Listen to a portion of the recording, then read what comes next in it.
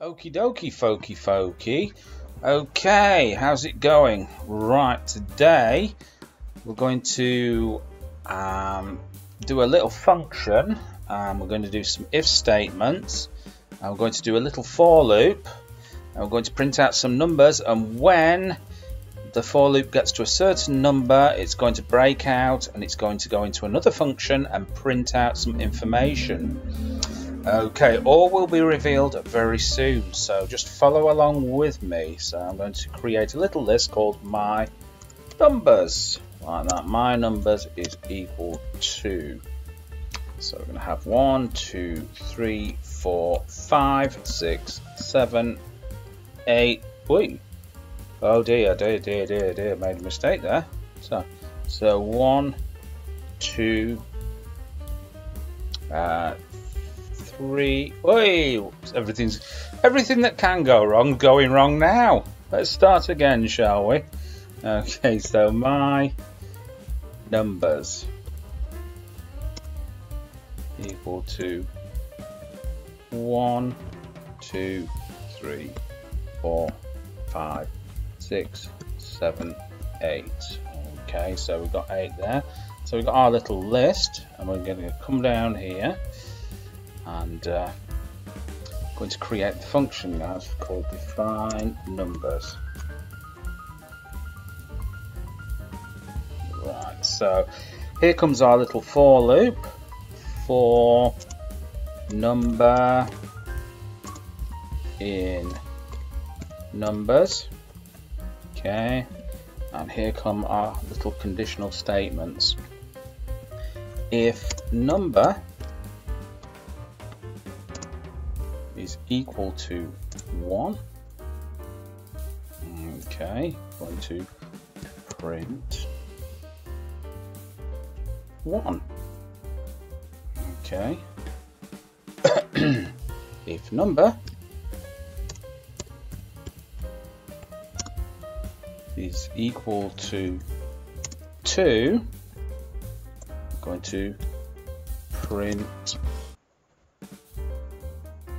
2. And the last one I'm going to do is if number is equal to 3, we are going to print 3. Okay, so we're going to print up to 3 and then what we're going to do is we're going to jump out of this function, and I'm going to go into another function called names on here. So we're going to create that. So we're going to jump out of it there, and we're going to go into this function here called names. Okay, so, and then we're going to print some information. My name is Michael Kane. My name is Michael Kane. I wish I could do the accent, but I can't do the accent, so I'm not even going to bother attempting to do it. So we'll just close that off there. And we're going to multiply this by, let's say, 34. Okay. And then what we're going to do, we're going to put numbers here. So we're going to, once we printed that off 34 times, we're going to jump back to this function here. Okay, now all that's left is to call the function. So we're going to call the function by numbers.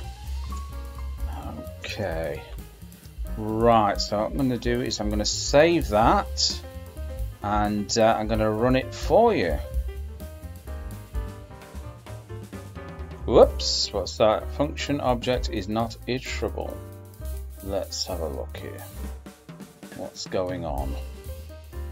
So guess where I've made my little mistake? I've called it numbers instead of my numbers. Okay, there we go. Okay, save it. Let's run the program. There you go.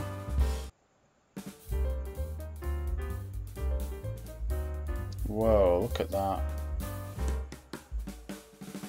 on that. Right, there we go. My name is Michael Caine. My name is Michael Caine. 1, 2, 3. There we go, and it just keeps on going and going and going. It's an infinite loop.